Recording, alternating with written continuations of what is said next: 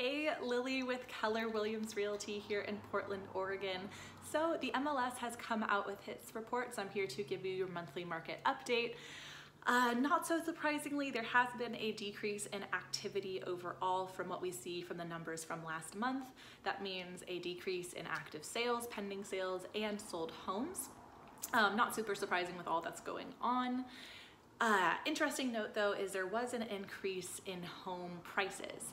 So when this all first started to happen, I got a lot of questions from buyers or people that were considering buying of, hey, should we hold off for a while because maybe there will be, a market crash and they can get a really good deal on a home.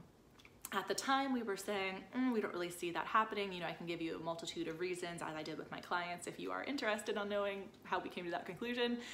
And we are seeing that now, that even though there's been a decrease in activity from last month, the market's already starting to pick up, and we're actually predicting that there might be a boost in our Portland housing market.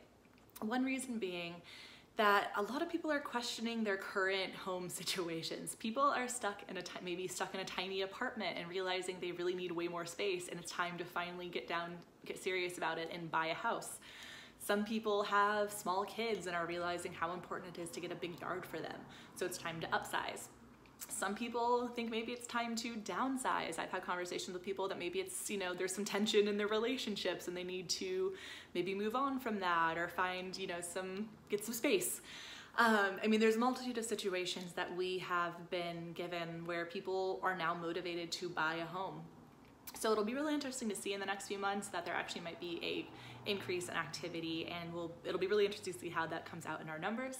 I will keep you updated as to what happens. I won't get these numbers till next month, but I can at least give some anecdotal evidence of what I see out in the market, conversations I've had with clients and other realtors, and keep you updated and keep you educated as we're in this kind of more tumultuous situation. Yeah, if you have any questions in the meantime, feel free to send me a message, comment below, or my contact information is in the bio, and I'm always available to chat and would love to hear from you.